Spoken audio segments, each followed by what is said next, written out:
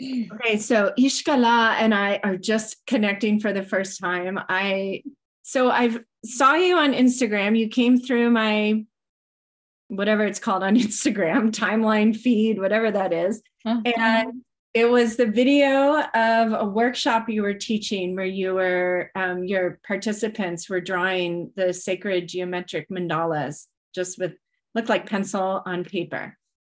And I was like, that looks amazing because I do lots of mandalas and sacred geometry. And so I reached out to you. So feels like months ago.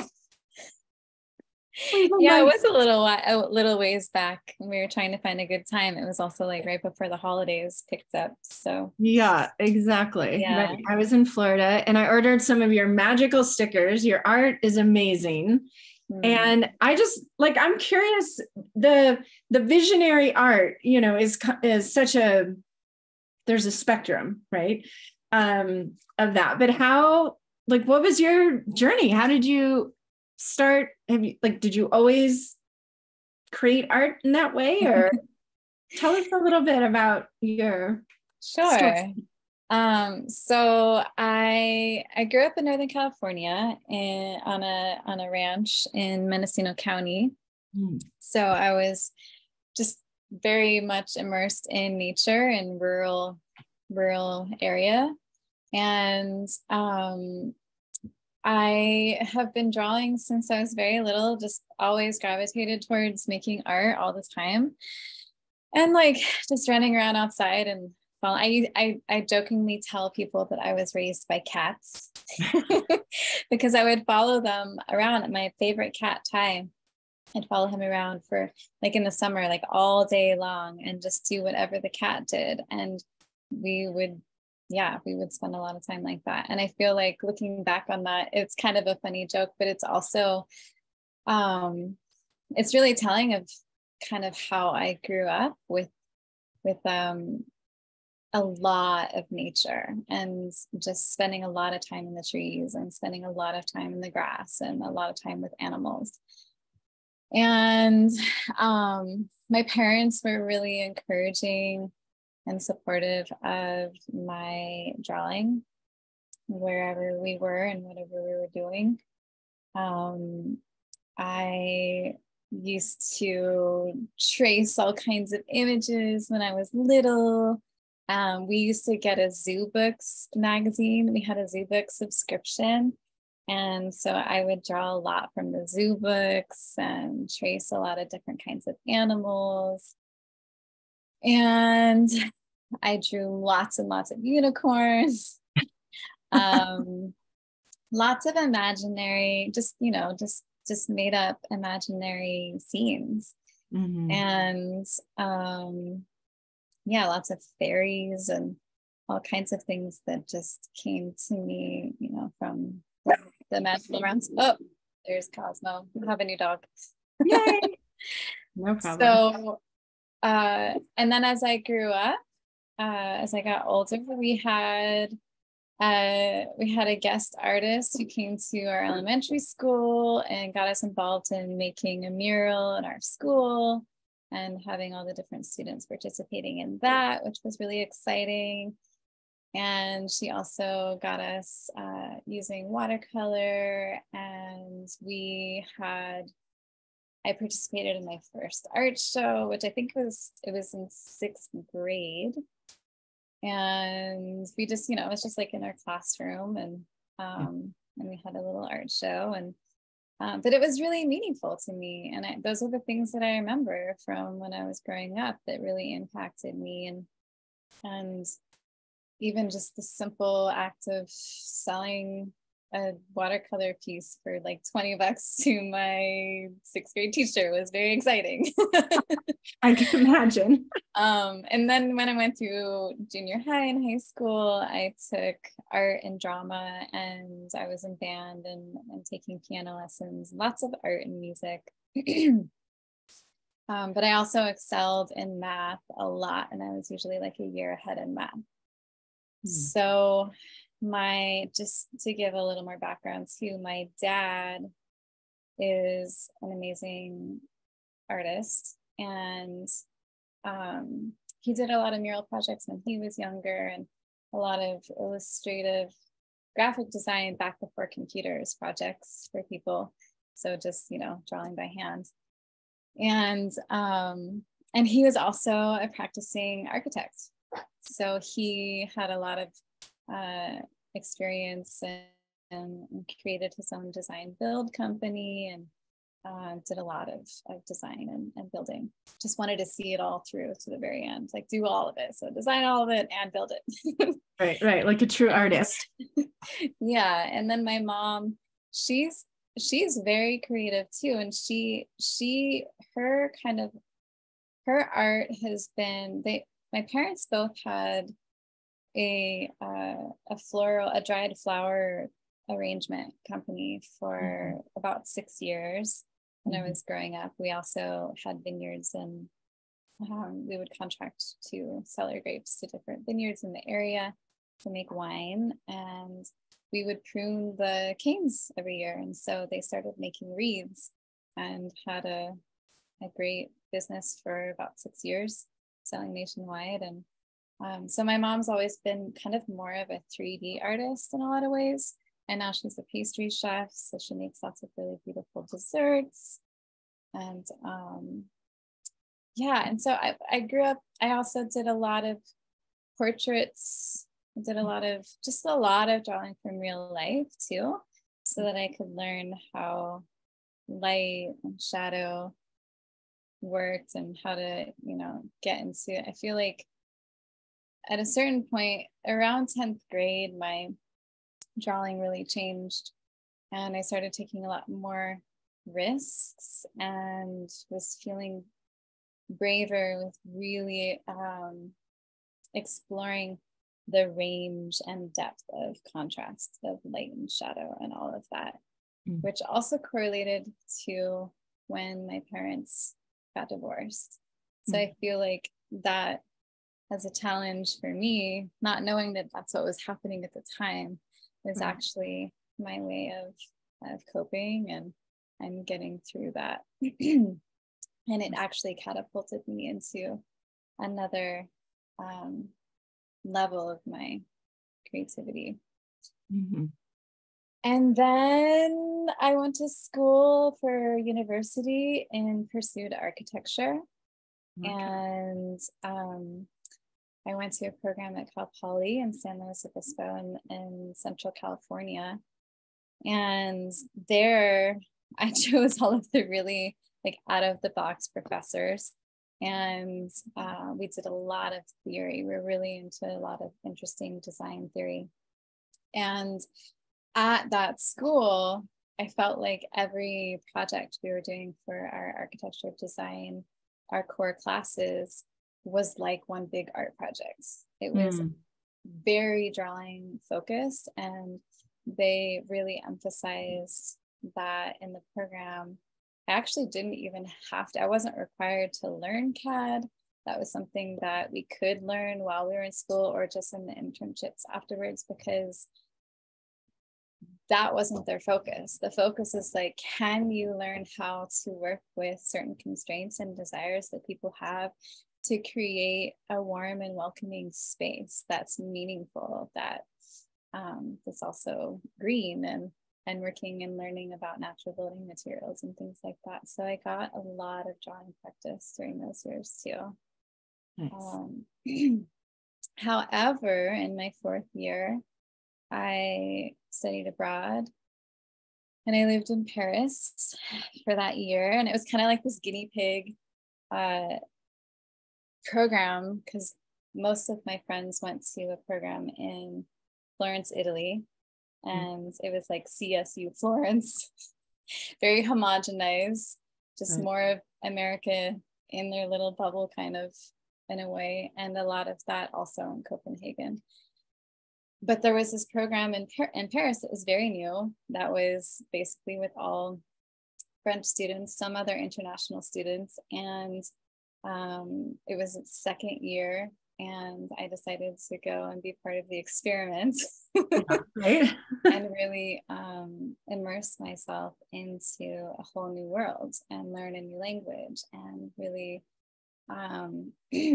experience what it was like to be a foreigner somewhere for the first time, which was really enlightening and also really lonely at times. I experienced a very wide range of experience and emotions during that time. And again, I had my trusty journal right? Yeah. that I've kept since I was little. I've always had a journal that I've kept regularly and just writing and drawing, and had some of the most profound and romantic experiences of my life, just traveling by myself, like with myself, and communing with these amazing places that I'd never been to before, never seen, and just my heart opens real big. And at the end of that trip, I went to Portugal and had an awakening, which I think is very linked actually to that place, the geographical place that I was, for whatever reason. Where in Portugal? The very southern point. The Algarve. Yeah, which is where a lot of legends and stories point to that being like the edge of the world for a time. I have a scar on my forehead from the Algarve. Yeah, and it's gorgeous. It's so beautiful, the rock formations and the waters there. And it was a combination of coming to that place. It was at the end of that whole year, and had been traveling a lot solo, just all over Europe. And I was traveling. My brother came out just for the last part of my time out there to travel with me for a few weeks. And when we were in Portugal, we got off the train. We were looking for a place to stay, and we just found like a little pensione from this woman that was at the train station, which is kind of classic scene. And we went to her little pensione. It was very hot, very stuffy, and just like, oh, I don't want to be in here. And I wanted to find a cool hostel to stay at. And while we were there, I opened the window just to try and get some air in the room. And I could see a group of people, young adults in their 20s, hanging out on the rooftop of a building, a few buildings over, and they were laughing and making music and eating, and it just looked like such a great scene. And so we went the next day. I was like, I don't know what that place is, but if it's a hostel, that's where we're going. Yeah. Right. So the next day we went, and they had 2 beds open, and we stayed at this hostel, and it was kind of small. It was only about 20 people, but everyone, and I had been to tons of hostels that year, but everyone in this hostel from all over the world were spending time together as a group, like as a little family. And it was very unique. It was a very unique situation. And I feel like, and so we were eating together, we were going to the farmers markets together and getting our food together. We were playing silly games and making music and art and going to the beaches together. And and it was my first real taste of like what community could feel like. And to go deep with people that I hadn't even really known for very long, and to feel like that sense of family. And one of the last nights that I was there is when my heart just kind of blasted open, and I was able to feel and experience for the first time what it was like to see God in everyone, and to feel that in myself for the first time, and to feel it continuously and not just as a glimpse. And then I came home, and there's a lot more to the story. I know I'm going long here, but my art shifted a lot after that. Yeah. And that informed my practice. And I decided that I would continue my thesis year was natural building and eco-village design. But I knew that when I finished the program that I really wanted to pursue art and figure out how I could pursue it as a way for healing for myself and for others. And still do architecture, and I'm still weaving that into what I'm doing even today. But that my true love is art. Yeah. That's beautiful. I mean, I feel this thread, right, of nature, the power of the land and the earth and the animals, is such a beautiful foundation. And then also, somehow that land in southern Portugal, creating such a space. I mean, I've been there. It's elemental, and the light, and being out in a different community, all those things. And then in the middle, that awareness of the healing aspect of art, and coming back from Portugal and wanting to capture. I mean, I talk a lot about, painting energy into our paintings, and that energy never goes away. And,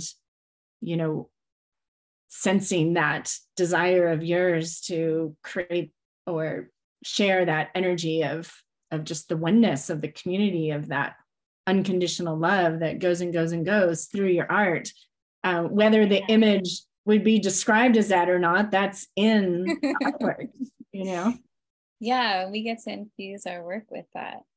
I think it's really palpable, actually. Yeah. And even if the story that we have that goes with a certain, piece that we create is the story that, or the experience that other people, like the story that emerges when other people are experiencing the art, it might be different. There might be a lot of different things that emerge, but there is a feeling of healing that I've experienced and witnessed that many people have had, that I think it's because the art is imbued with that care, with that kind of attention. Mm-hmm.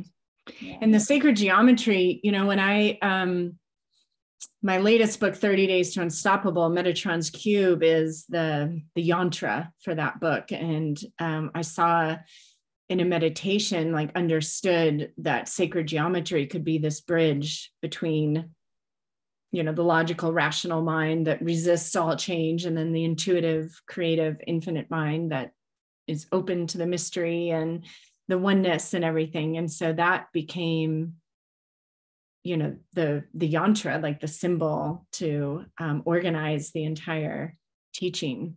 And recently, just like last week, had one of those moments, when you're just waking up, you're still kind of in that liminal space. And it was like almost seeing this Metatron's cube floating in my room somehow, and a me peeking through one of the spheres. And it was just this awareness, like, oh, they sent Metatron's cube to create this connection, and it was just this involuntary, spontaneous affirmation of kind of that original aha back in 2018. But, nature is organized by the sacred geometry, and of course the architecture drawing is so precise, right? And drawing sacred geometry is very precise. And anyway, it's just, you can see this mandala of connections and elements circling around. I grew up in Chicago climbing trees, in the neighborhood. But when I moved out here to Northeast Oregon, it's 2 million acres, 7,000 people. We have our own mountain chain and lakes and Snake River canyons and all that. And the earth, the nature changed me. It aligned me to a different aspect of myself, for sure. And this is all so interrelated. Nature's always in that oneness, connected to the divine and the underlying spirit, and the opportunity to immerse ourselves in it is so inspiring, so healing. So I can see that in all of your artwork, of course. Yeah, I feel like it has I feel very blessed to have grown up in that kind of environment. And I know that a lot of people who haven't grown up that way are definitely seeking it out when they're older, and really need that, especially for people who are continuing to live in an urban environment, that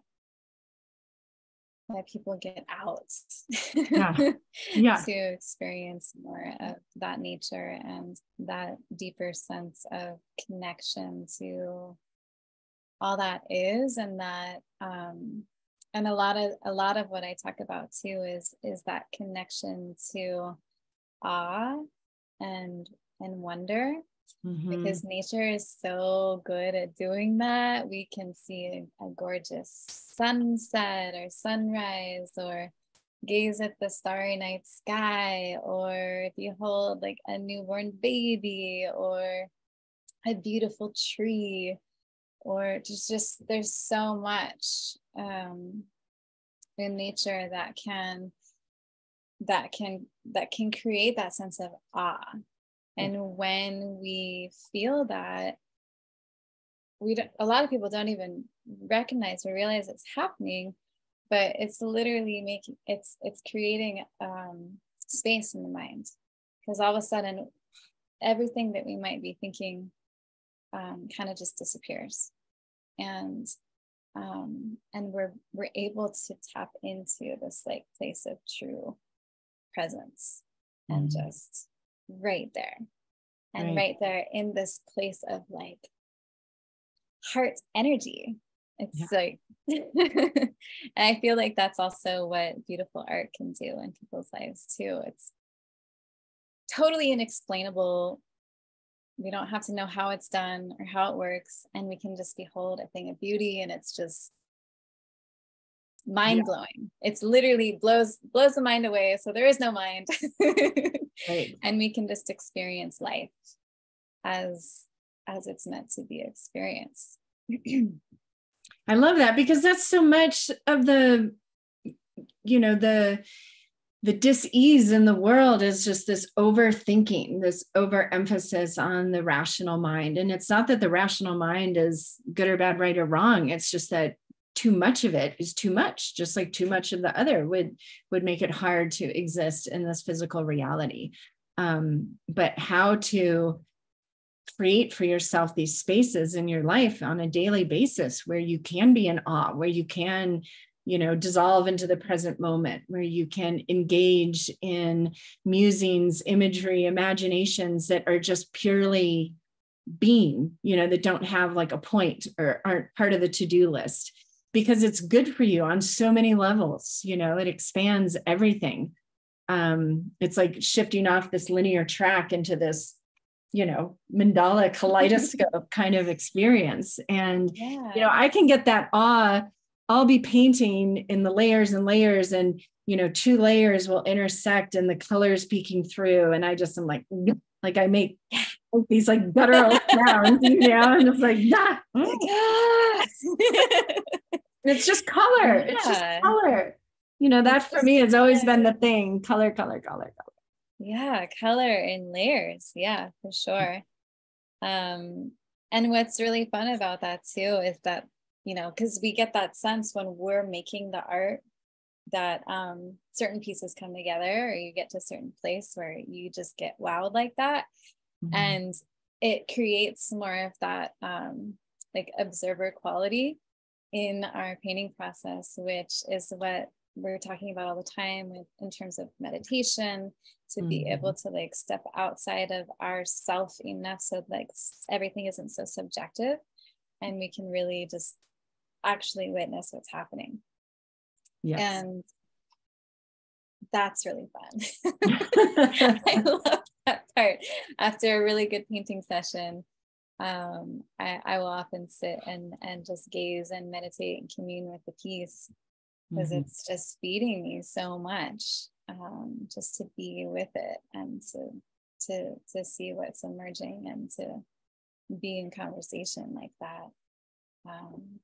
And it also inspires that awe and wonder piece inspires ideas, really wonderful ideas. That's the place, like when we give ourselves that kind of space in our lives to rest and or to do things for play, or just to take in the beauty, then that spaciousness creates a fertile ground for new things to emerge. And whether if it's a man-made thing, then it gives us inspiration too, in a way that, like, wow, a human being made that. I want to make things like that. How can, like, what do I want to create in life to feel that can create that kind of inspiration, that can create that kind of joy, or that relatability, or whatever it is that that really strikes your heart. Yeah, I've always been interested since the very beginning in the practicality of having a creative practice. So I opened my art center, bricks and mortar, in Nashville, Tennessee in 1996. So this is before there were like drop-in art centers, or, the drop-in pottery, the paint your own pottery, or anything like that. It was like people were very confused, and they called up asking if I had like yoga and Tai Chi classes. And I'm like, no, it's working out your right brain muscle, And so I was always reading books to help me remember because, I went from selling books door to door after college to opening an art center, and had never painted on a canvas when I opened the doors the first day. Like, it was just bizarre. The whole thing was. That's amazing. Yeah, it was so fun. It was so fun. And I freaked people out. And it's almost like they couldn't even hear me when I said I had no art training, because it didn't compute, like I was just being humble or something. It's like, no, literally. Like the teachers, when the oil painting teacher came, she was this amazing woman, and she taught at a local design college. And she either called me or walked in the door, because there was no like email. People weren't using email. There was no social media. People just heard I was opening. Some people like hated me and were like, who the hell does she think she is? I was like 26 years old, no art background, coming into Nashville. There was still very much like, where are you from? Who's your daddy? Like just tradition and all of that. And I'm showing up and going to these art meetings like, I'm opening an art center, and nope, I don't paint. I don't, it just, people were just confused. And this woman, Gwendolyn, taught oil painting. She was so gracious. And I'm in the class, right? Because I'm learning. And she started to talk about opposite colors. And I looked at her like, what are opposite colors? And she's just like, really, you own this place? And I freaked out about opposite colors. Like, I used to talk about them all the time. But so one of the books I was reading at one point early on was The Breakout Principle by Dr. Herbert Benson, who started doing neuroscience research in the 70s. And in his book, he's talking about, if you want that aha, that breakthrough, that, that idea, that, stroke of insight, that of course there's the left brain work, like research or practice or developing the skills or whatever. But then he said, to get that breakout, you want to sever all previous thought processes, get out of your left brain in order to have that breakout. And his first example is of this like, high-powered business consultant in New York who meets with his client and goes through all the, spreadsheets and the flows and all that. And then he goes back to his hotel room to needlepoint to get his Shazam moment. And I'm like, like, this is why you paint. This is why you needlepoint or weave or sculpt or clay or whatever. It's like, it creates space in your life for those Shazam moments, ahas, it gives your mind time to relax and soften its focus and get out of that linear realm. And literally right before that stroke of insight, there's a spike in gamma brainwaves, which are distinct because the entire neocortex lights up. And they found that if you're already in your right hemisphere, you know, you're already doing something that is more creative and intuitive and present moment, that you have an easier time getting to that gamma brainwave.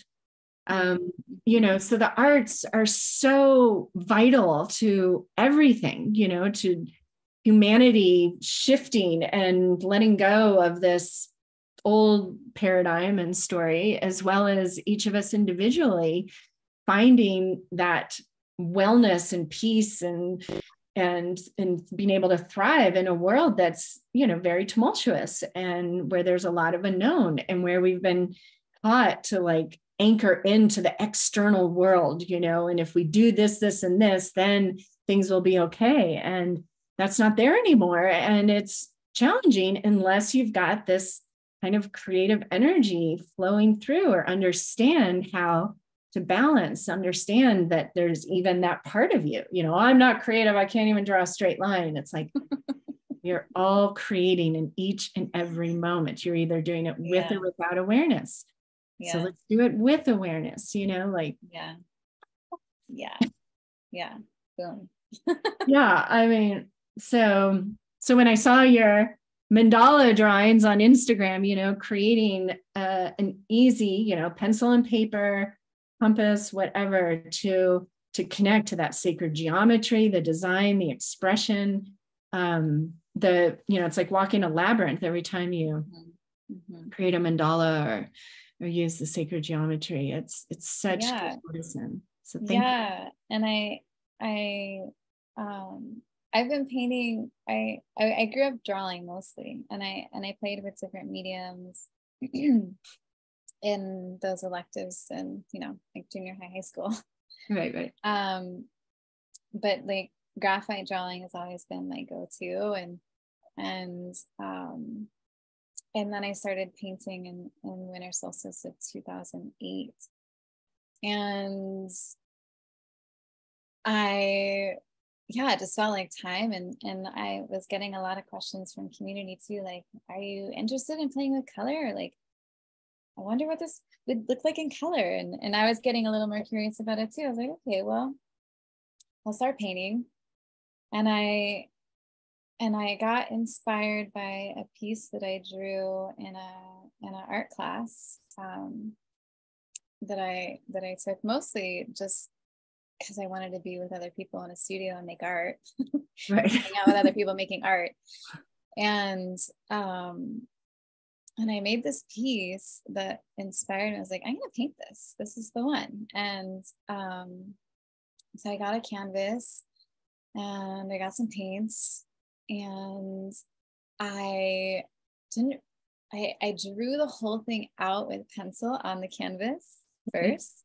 I was like, well, I don't know exactly what I'm doing, but I'm just gonna like start with what I know. And I just drew it out. I think I even did like some shading and stuff and then painted all over it. And of course, you know, some of the pencil worked its way into the paints, and which I actually really liked, because it kind of created this whole kind of like more muted tone throughout the whole piece.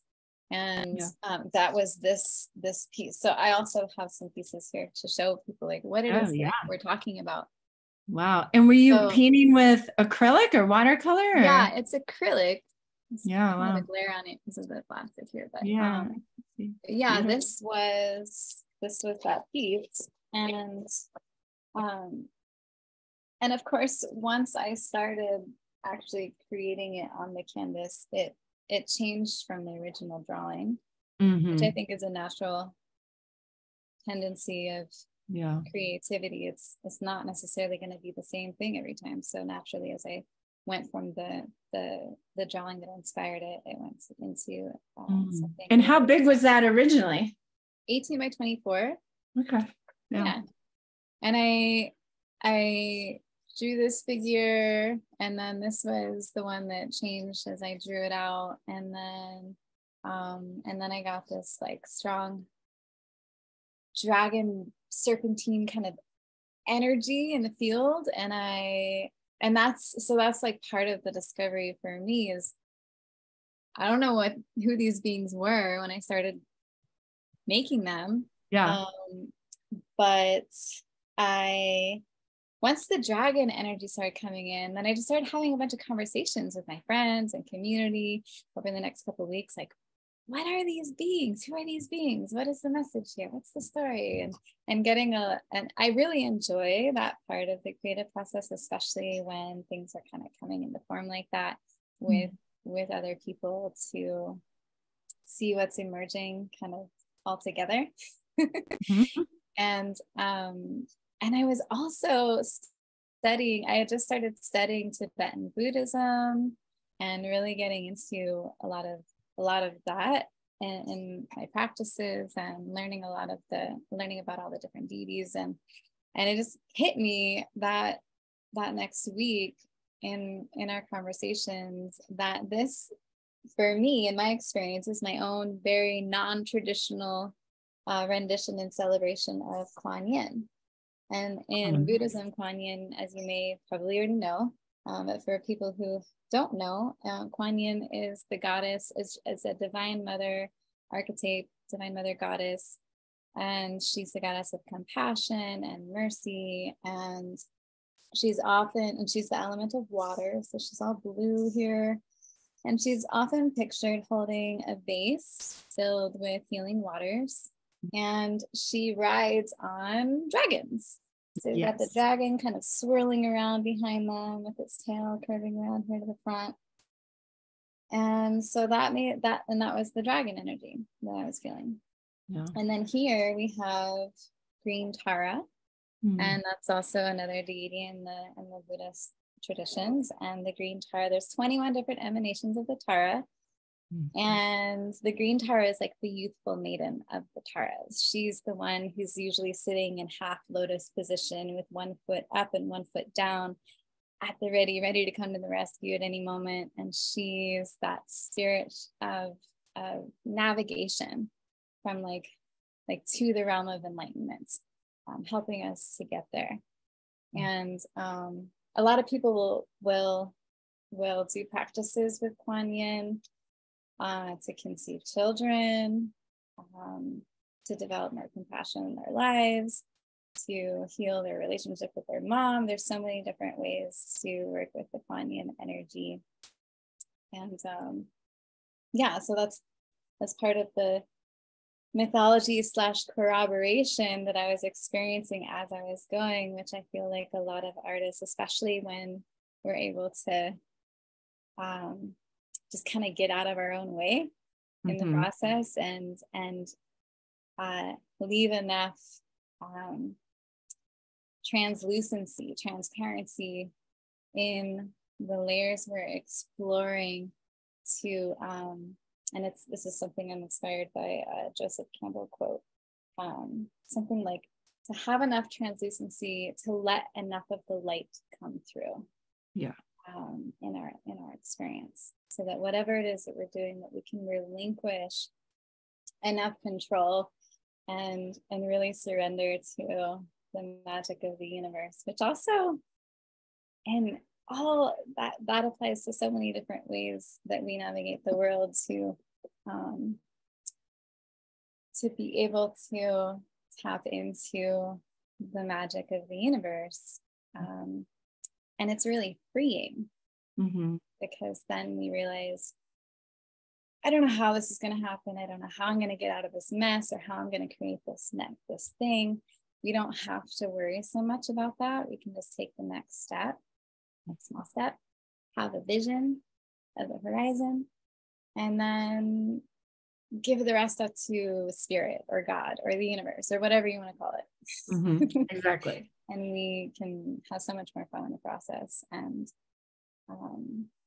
get to actually experience and actually notice the miracles that are unfolding. Yeah. That's why I love guiding people into a painting practice, because it's a place where you can go to practice and feel what it's like to surrender, to lean into that transparency and to let go of control, practice that at the canvas, because it's, most of the people I work with there's no way their painting practice is at all connected to how they earn a living or anything else. This is purely separate from that. And so that concept that you just described can be very abstract and hard for people to understand. You have to experience it. And so where can you experience it? You know, you can experience it perhaps like surfing or paragliding or painting or dancing or playing music, right? But experiencing it, getting to know it, feeling it, so that you can then call on it in other areas of your life where maybe you have been, you know, trying to control it too much. So, okay, I have to ask, in your painting though, below Tara, is there an animal ally there coming below? Oh, in this piece? Yeah. This and No, below the Tara, no, on the other. Here. Yeah. So this is like a little seed. This looks to me like a walnut seed or a peach pit. Actually, this is like her skirt. See, I see an owl there. Do you all see an owl? You guys know I see owls everywhere. Yeah, I could see that. It definitely looks like, or just like some the creature, two eyes, two eyes, and this strange, awesome nose here. Yeah. I had to ask because I'm a big owl. Yeah, and that's for me, that's how I also was able to tune into the concept that this is green Tara, because the green Tara is also the earth element, and she's the little seed sprite that's fluttering up to the divine mother to receive the mother's blessings, and this little kiss, and then her waters are like bubbling up with the kiss, and I imagine them in the next moment that the water is trickling down into these little vessels in the seed and nourishing her. Yeah.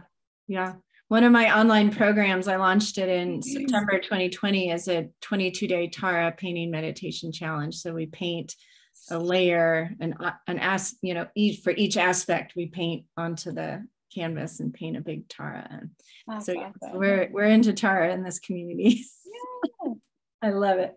Beautiful. Yeah, and one of the things I've been really loving teaching in my workshops is bringing people back to the basics, because it's like, okay, for me, what was the beginning for me, and like how can I get back into my beginner's mind and find a way that feels more simple and accessible for people who are just exploring these things for the first time. And that's also why I love to work with the sacred geometry, because because I have so much experience with the geometry as a way for me to calm the mind. And it does engage both hemispheres. Yes. And it's so meditative. When a lot of people, at least from my generation and many generations probably, everyone had to take a geometry class in high school. And I feel really lucky, because when I was in geometry during that time is when my parents were getting divorced, and I transferred schools. And then I transferred back, and actually I was homeschooling, and then I moved to a new school with my mom for a little while, and then I went back to my old school. But during that time at that new school, I got to take geometry with this incredible teacher. He was just so vibrant, so loving his job and working with students, and he was very hands-on. So we were just drawing constantly in his class and just like learning about all the geometry through just using a compass and a ruler. I wanted that geometry class. I was doing proofs and I didn't get that at all. Yeah. Well, it was fascinating because I was doing all of that. And then at the end of that semester, quarter or whatever it was, I transferred back to my old school with my other math teacher, who I also really loved, but she has a completely different approach. And so I got to experience like the end of that geometry class with her and doing all the proofs and doing all the bookwork and calculations and all the other things. I was like, whoa, this is like vastly different. And it blew my mind, because I also realized more so that there are so many ways to learn a technique or a new skill. And it really has a lot to do with who you're learning with. and Right. finding a teacher or a mentor that you really resonate with, who creates, makes it fun for you, makes it feel, can make it feel easier or easy for you, Okay. and really engage in the process, and hopefully finding someone who's teaching, who really loves to teach. Right. Right. And that's some of the things that we've been doing in these workshops. Drawing in Your Heart's Desire, which is the one I've been doing this last year, and a variation on that this weekend, to envision a thriving 2023 for people to engage in some of those practices that we've been doing. Lovely. Amazing. Well, I will put your website in the, area below, and just thank you for sharing with us. And yeah, you all should check Ishka out, please. Can I show you examples of Absolutely. Of course. So just to give people a little bit more of an idea of some of my other work, these are more paintings that I've created over the years. Yeah. And this is an exploration of the dark masculine. We've got the Mahakala and Garuda and some Nagas. I won't explain or talk about the story behind that. Right. Go and go. And then we've got this one. This is called Once I Met a Swan. Oh, beautiful.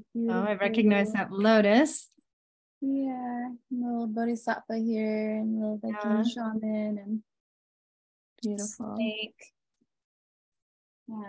This one, some more Divine Mother energy in this one, with the more dragons.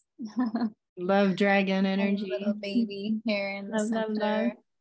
Yeah, and the crystalline. Yeah, and the calm line flowers. There's lots of beautiful. Oh my goodness gracious. Wow. And then the drawings are more of like, coming back to the roots. And so some of the drawings from those classes might come out more as a mandala, but they don't have to be. Like this one is kind of more, it's symmetrical if you hold it like this or like this, and we create mantras that are based on the meditations that we do together. And so this one is based on that mantra: I am interconnected. Beautiful. And then there's something like this.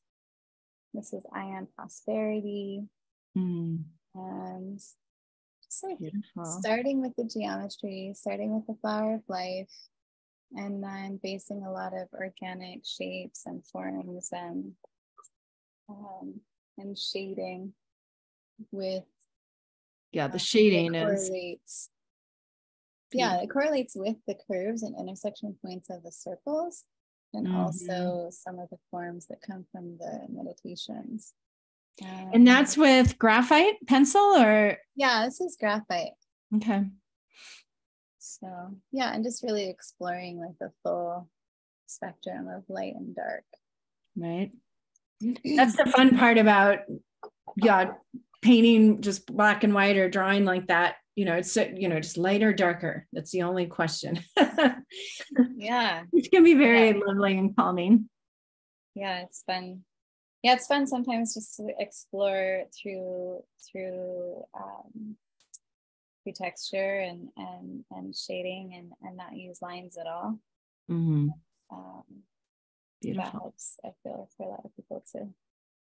And I joined you on Facebook for the workshop you did connected with that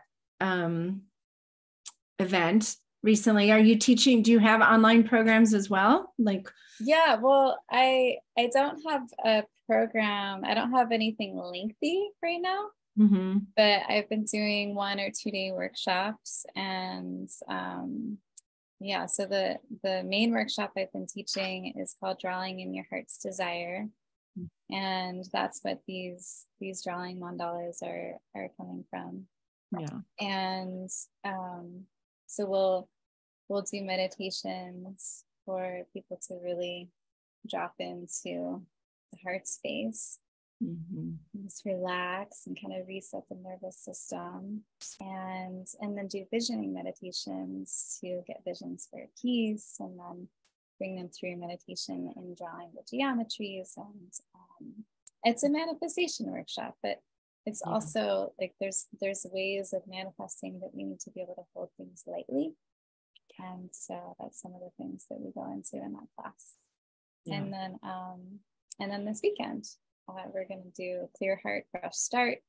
It's another drawing workshop. And that one that you tuned into was like a very like condensed fast forward version of just part of what we're going to do in the workshop this Sunday, which is online. And it'll be 1 to 4 p.m.